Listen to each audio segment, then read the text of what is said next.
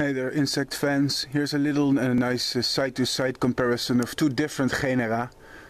The pink one, this one, is Paradirphia, and this white one is Lemaireodirphia. Two different genera.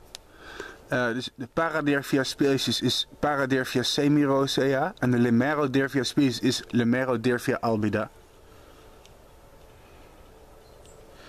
And what's interesting is the Lemaireodirphia was renamed because both species used to be in the Paradirphia genus, but Lemaireodirphia was separated based on DNA, which is something I disagree with because I don't like describing species based on DNA alone. I think there needs to be morphological evidence. So here's for all you Saturnidae fans who are doubting this change.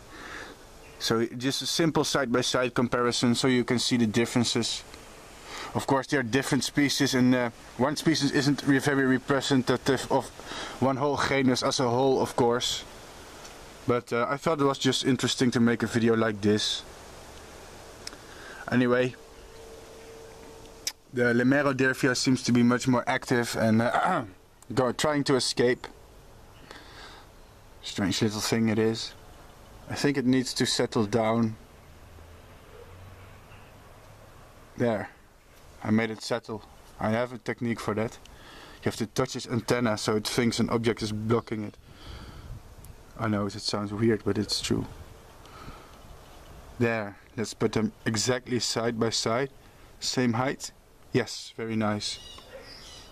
And here you can see the similarity. They come from the same habitat. I imported both from the same place in Mexico actually. I actually bred the larvae of both species on the same host plot together, so there's a lot of similarities.